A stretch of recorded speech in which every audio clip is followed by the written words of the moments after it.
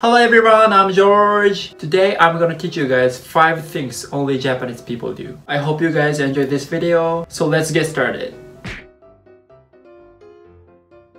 Japanese people have unique reactions like yeah. You can say this when you are surprised or shocked. And as far as I know, only Japanese people do this. Let me give you another 5 examples.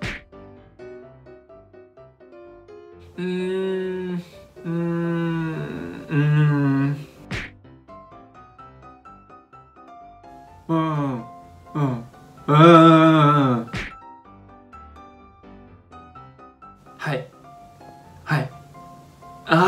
Hi. Hi.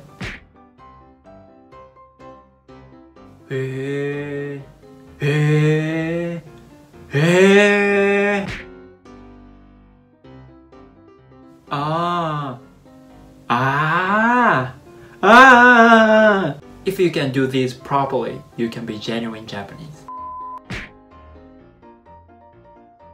Japanese people tend to apologize so much. It's because we try to avoid all kinds of conflict. And also, apologizing is considered a virtue in Japan. Apologies show that a person takes responsibility and avoids blaming others. When Japanese people apologize, we say sumimasen. It means I'm sorry. Or you can say suimasen. It means sorry. Like this. Why the hell did you eat my sushi, man? Sumimasen. I was starving. Holy crap, man! I've been looking forward to eating sushi today, man! Sumimasen. It was delicious. And also, when apologizing, we often bow. The more you feel sorry, the more you deeply bow. And then we say sumimasen deshita. Sumimasen deshita. Like this. Sumimasen deshita!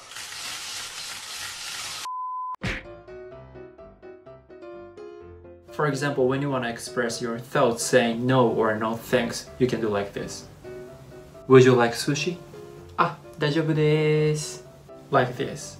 And also, please look at this guy. He refused banana with this gesture. And next example is this. This means, excuse me. I have a funny story that I heard from my uncle. Which is many years ago, my uncle went to the US with my grandpa and grandma. And they went to see baseball game in Texas. And they had a seat, and a few minutes later, my grandpa said, I want to go to the restroom. Then he left. But even after like 20 or 30 minutes, he didn't come back. So my uncle thought he might be lost in this huge stadium. So my uncle went to the restroom to look for him, and a few minutes later, finally found him. And when my uncle found my grandpa, he was doing like this. So again, this means excuse me, right? There's a guy in front of my grandpa, but he was talking with his friend, so he didn't realize that there is my grandpa behind him. And also, the guy was actually blocking the aisle, so my grandpa couldn't go through that small aisle. My grandpa didn't speak English well, but he didn't even try to say or do anything. Just all he was doing was this chop gesture, saying excuse me for 20 minutes. So my uncle went to him and said excuse me to that blocking guy, right? And finally, my grandpa was able to go to the restroom. I believed this story was just made up by my uncle, but unfortunately it turned out that was a true story. I'll teach you 3 Japanese table manners. We place our hands together to pay our respects to the food before and after the meal. Before the meal, we say itadakimasu. After the meal, we say gochisou sama deshita. Itadakimasu!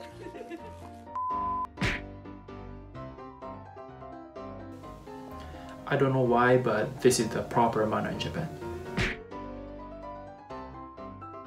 That makes appear words with bad posture and will make the experience unpleasant for those eating around you. But after the meal, of course, you can do whatever you want.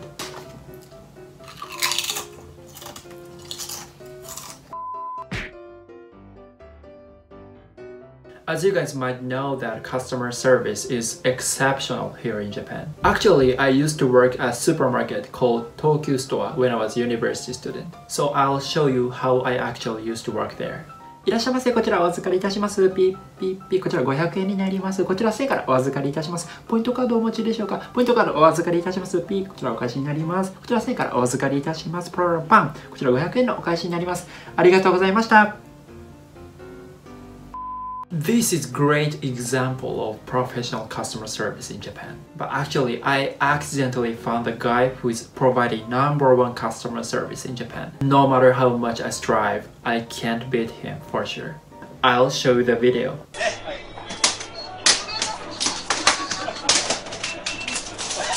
20円のおろしです。ありがとうございます。またお越しください。